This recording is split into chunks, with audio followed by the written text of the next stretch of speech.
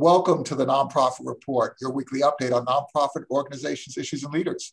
I'm your host, Mark Oppenheim, and today we'll talk about supporting the blind and visually impaired with guests Christine Benninger, President and CEO of Guide Dogs for the Blind, Kirk Adams, President and CEO of the American Foundation for the Blind, and Chris LaFollette, President and CEO of Arizona Industries for the Blind. So thank you for joining us. Thank you all for coming on.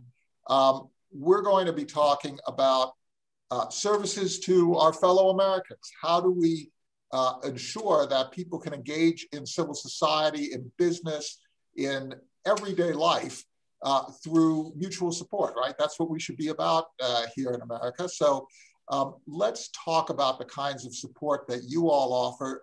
Christine, let's start with Guide Dogs for the Blind. We all know you and your mission, but the details of how you deliver the supportive services and this companionship is so important. Could you talk about the mission and your founding, your scale of operations? Sure, thanks so much, Mark. Yeah, Guide Dogs for the Blind is the largest guide school in North America, the second largest in the world, actually. And, our mission's all about empowering lives, and it's through the use of a guide dog. So, a lot of people think, how tough can this be, right? You raise a couple dogs, you find a few folks that, are visually impaired and you put them two together, but it's a pretty complicated process. We breed about 950 puppies every year. Those puppies are raised through a network of puppy raisers. We have 2,000 puppy raisers in the 10 Western states.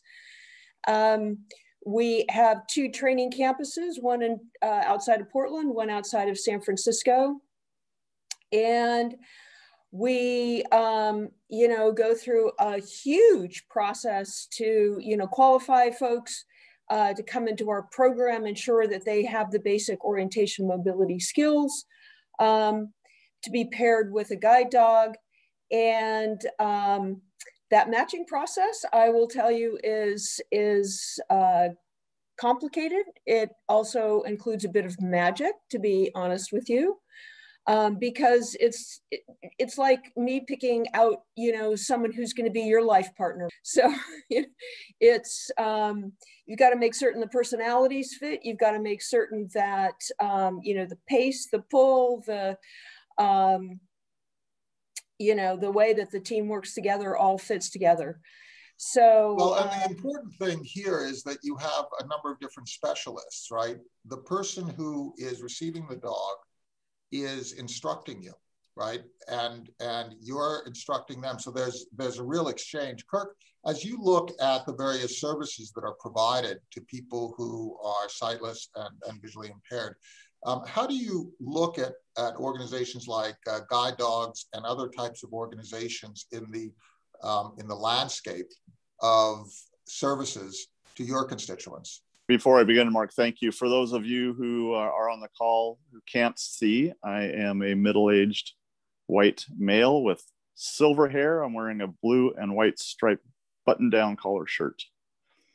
So that's the type of information we like to provide, and it's just a very small example of inclusion. And that's really the theme. We want blind people to be included in society at the same level as everyone else. And at the American Foundation for the Blind, we've been doing that for 100 years. We're in our centennial year. So I will invite everyone to go to afb.org/100. And there's some fabulous streamed centennial content there. I've been to Guide Dogs. I've been on campus. I've been at Arizona Industries for the Blind. I've seen the fabulous work they do with blind individuals firsthand. So there are lots of organizations serving people who are blind, kids, seniors, employment, guide dog schools. But the common theme, again, is inclusion. And we're just so delighted that our society is talking about inclusion in ways and at a level that we have never seen in our 100 years before. And obviously, a lot of that was catalyzed by Black Lives Matter. And people are actually talking about systemic oppression and systemic barriers, and how to create universal design and inclusion. And Christine and Chris are leaders of two organizations that are shining examples of the work that's being done to help create those inclusive environments intentionally, so that blind people can learn and work and contribute to their communities at the same level as their neighbors. You know, you're so kind and generous to gently correct my error in terms of the introductions, and also in informing us on a number of different issues. You draw a connection between Black Lives Matter and the idea of inclusion and diversity and equity. And that idea, when it's applied to people who have various disabilities, of different genders, of different races, it's a transition that we all need to make, and we all need to become more conscious of. I also, I'm a white male. I'm wearing a suit jacket and a white shirt, have some glasses, have some gray hair. And thank you so much for helping this program to be better and me to be a better person. I really appreciate it, Kirk. Absolutely. Chris, could you talk a little bit about your operations at Arizona Industries for the Blind? Well, look, I appreciate it. Number one, I appreciate the opportunity in the forum, Mark. So thank you very much. And to follow Kirk is difficult. Kirk's a leader. He is Hall of Fame in this industry. He's done a lot of great work. He's held several positions and made a huge difference, not just in the program, but people's lives.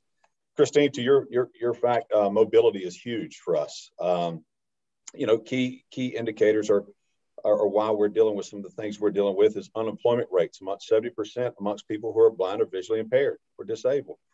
And that reason is, you know, is full, but one of the reasons is mobility, transportation, and the opportunity to be able to be mobile, to have transportation to get to work is key. So thank you both very much. Mark, look, Arizona Industries for the Blind, we're employment and training opportunities here.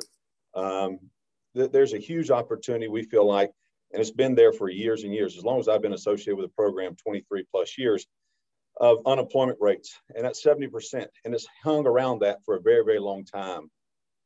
We're just trying to make a dent in it here, creating meaningful employment, and we do so by doing things and running some business units and creating relationships with the commercial entities, and we sell those into the federal government, DoD operations in our nation's military.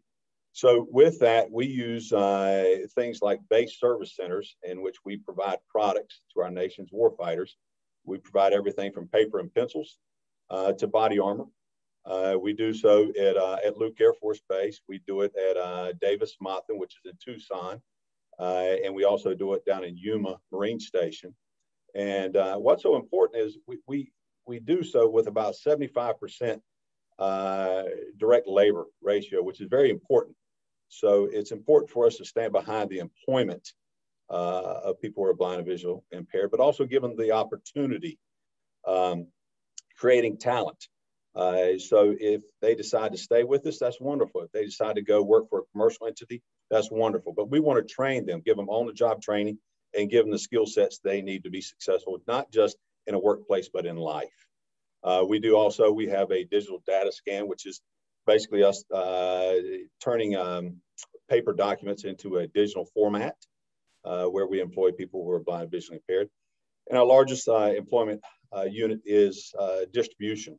We have a large distribution unit here at Arizona Industries for the Blind, and we ship over 325,000 shipments, orders a year. And we do that to a 99.7% on-time delivery. And we house over $110 million worth of the government's products with a 99.8% stock accuracy. Now, we do that with people who are blind and visually impaired. And you see the smile on my face because those small little companies like Amazon and PepsiCo can't meet those ratios. So either we got a secret or we know who to go for when we're looking for a qualified worker. Well, you know, this is one of the things that I wanted to bring out and I did it in a pretty poor way when Christine made her point, this whole idea of the shift in power. So it's not just diversity, equity, inclusion, it's also about a power shift, right? And that power shift is a very important ingredient, because if power doesn't shift, then diversity, equity, inclusion has no meaning, right? You have to have the people who are most affected be able to determine their own lives and affect society. So how do we do this in terms of providing these services? Kirk, would you mind commenting on that assertion that I made? Because you're more affected and you're more in the middle of this battle than I am. Yeah, and to build on Chris's point, so when COVID allows and you're within striking distance of Phoenix, call Chris and go tour the distribution center. It's a sophisticated, up-to-date, modern 21st century technology, and it's all been carefully designed so that blind and visually impaired people can perform all of the job functions. If you're in striking distance of San Rafael or Portland, Oregon, go visit the guide dog campuses and hold the puppy, of course. The concept that we want to scale here is that being blind, being visually impaired, gives you the opportunity to develop characteristics and skills and strengths that are important and valuable and desirable. So when we talk to an employer and we say, what are you looking for in your employees? They say, we want people who are creative problem solvers. We want people who have grit and resilience that can be flexible. We want people who can work in teams with lots of different kinds of people. Kirk, we just had a disruption in your internet connection. Christine, in terms of Kirk's point, this whole idea of creating empowered individuals, when you look at the design of your campus and the design of your program, how do you ensure that that is part of your process, from puppy raising to the training of the dogs, to the matching, and to the sustained relationship that you have with your clients? Yeah, that's a great question, Mark. Thank you. And, to Kirk's point, I'm a little embarrassed that I didn't describe myself when I first started. So if I could just take a second, I am female, I have blonde hair, I have glasses, and I have a background screen that is a picture of one of our working teams, a gentleman with his guide dog walking down a street in San Francisco. So thank you for giving me the opportunity to do that, Mark. But, empowerment is really key, right? When we feel empowered, really there's nothing that we can't do. And so that's really the key mission for Guide Dogs for the Blind. And that's what a guide dog does. It's not just about safe travel, because that's what a guide dog does, but it's that bridge to the community. So when you talk about social isolation, we've all been feeling that right now, right? With the pandemic. That's something that somebody with a visual impairment feels on a daily basis, because you can't really see your community around you. And, typically if you're traversing the world with a cane, people have a little bit of reluctance to engage with you, because cane travel involves touching. And so people have a tendency to get out of the way. With a guide dog, people are automatically attracted to you. And so one of the things that our clients say is that what a guide dog does for them is engage them with the community, because you're the most popular person in the room when you walk in with your guide dog, right? But it's also that companionship, that soulmate, that gives you that feeling of independence and empowerment. And from that, people create their lives in ways that are absolutely phenomenal. And I look at that with, our clients, the things that they do, the things that they tackle.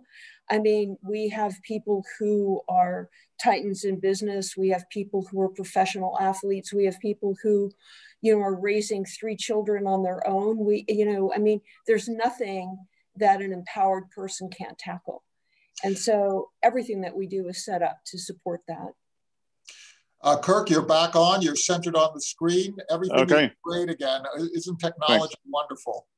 Yes, I'm in the wilds of Snohomish County, Washington, halfway between Seattle and the Canadian border, and the little Wi-Fi issue. So thanks for bearing with me.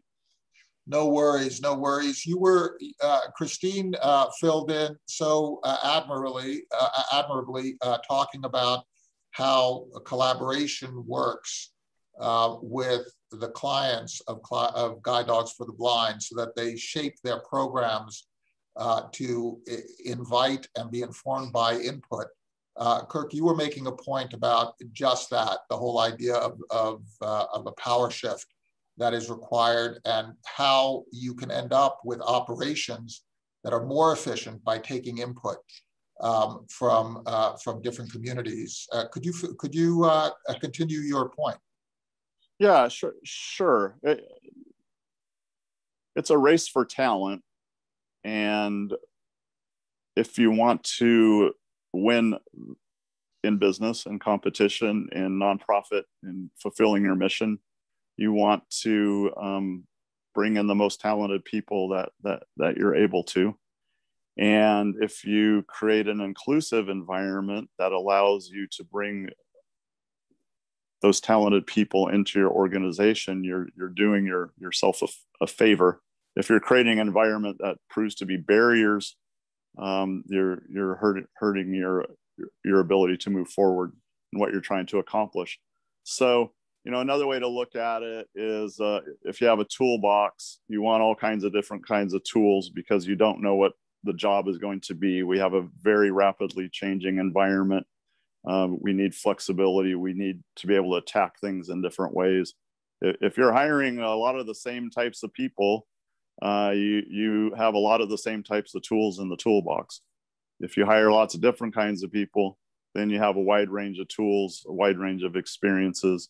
And again, I just make the point over and over that although blind people have traditionally not been given the same opportunities, people need to look at blindness as a set of assets, as a way that people have built strengths that are desirable and valuable. I think you made that point, right? The whole idea of abilities that shift when one particular door is closed, all of a sudden other doors are opened, and that aspect needs to be valued and evaluated and then employed. Chris, you made that exact same point.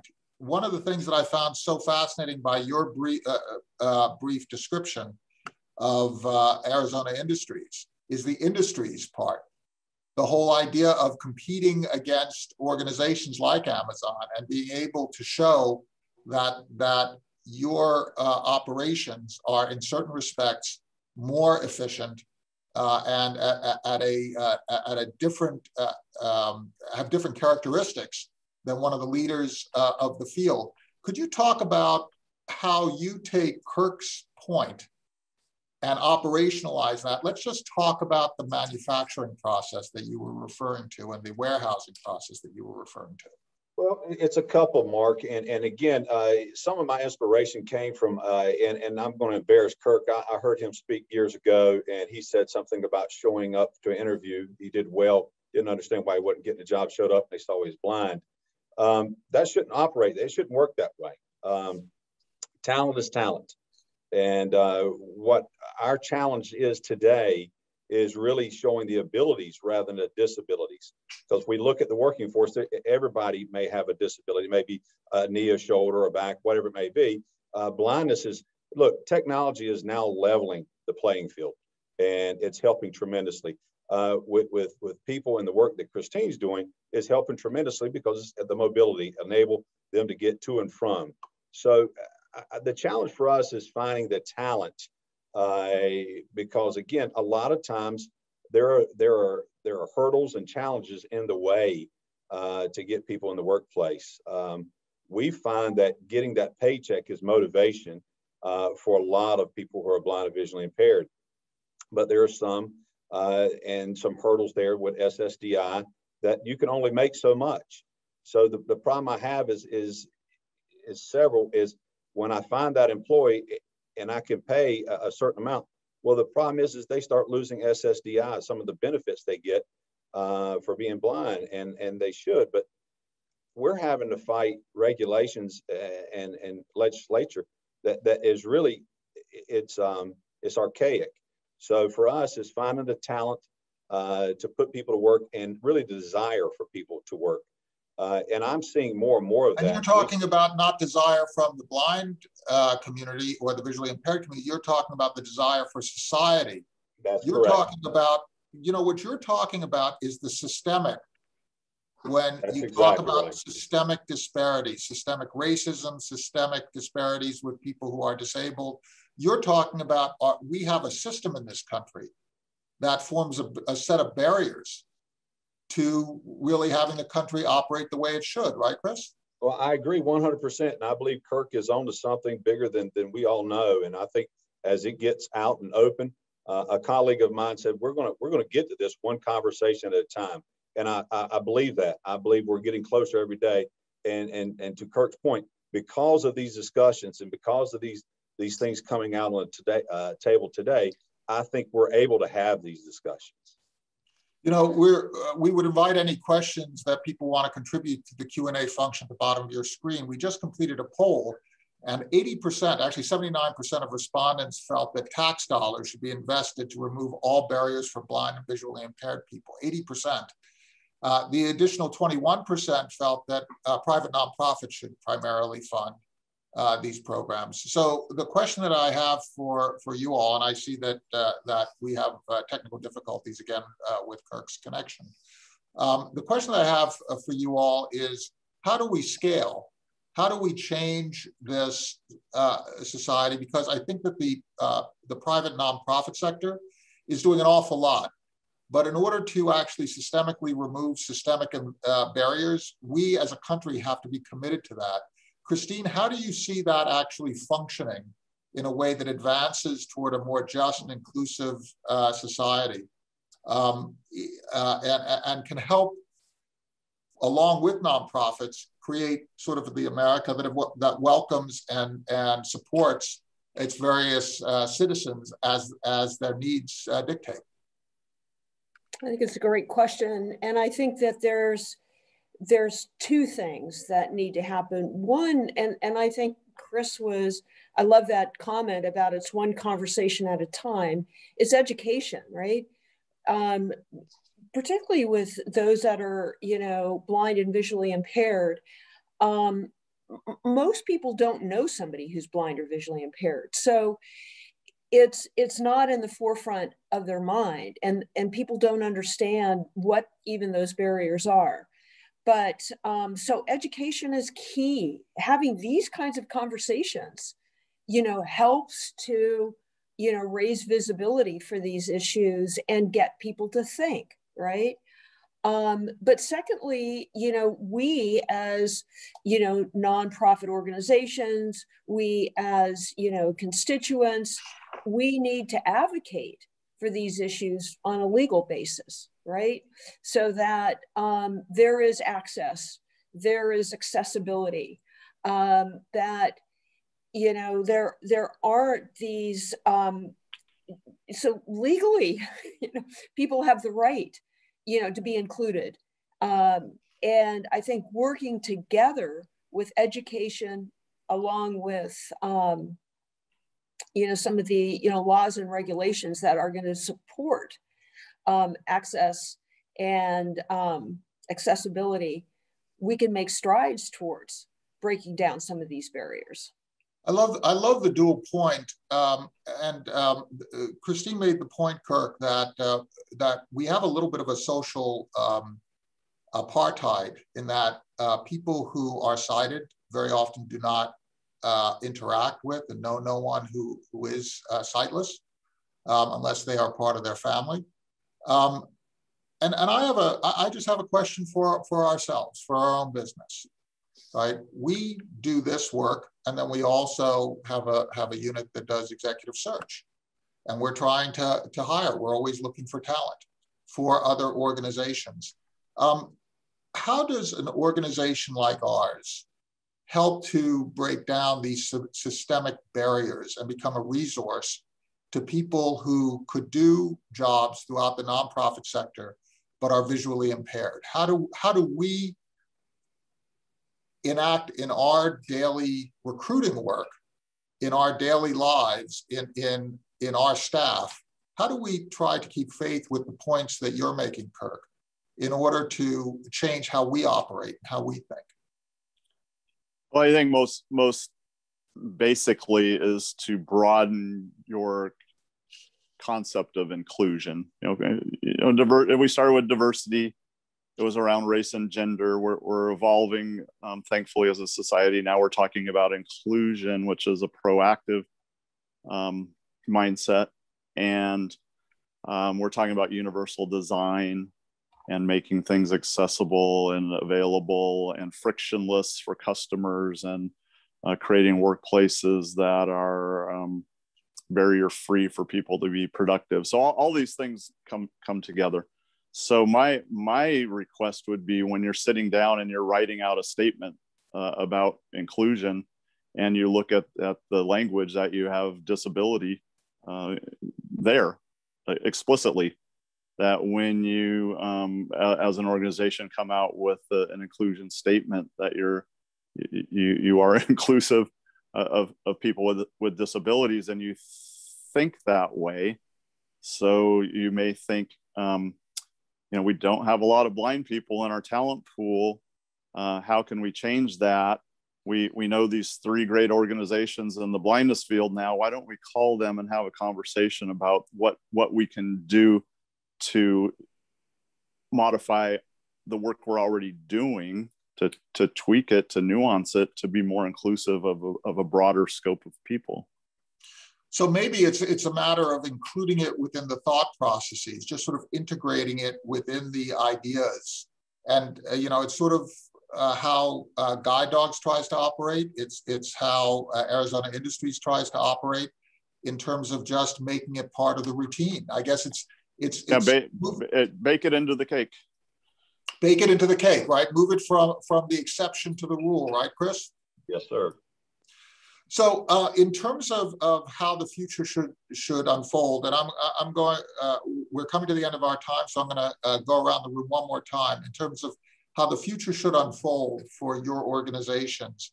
Let's start off with Christine, then we'll go to Chris, and then we'll end up with Kirk. Christine, how do you see the future unfolding for Guide Dogs? We're getting into more of a technology-driven world. Who knows, at a certain point, there might be robotic dogs. We've all seen and heard reports about these MIT robots that are there. How do you see the future functioning? Because I can't imagine that a metal robot is going to ever be as emotionally satisfying as a companion as a dog. How do you see your organization evolving?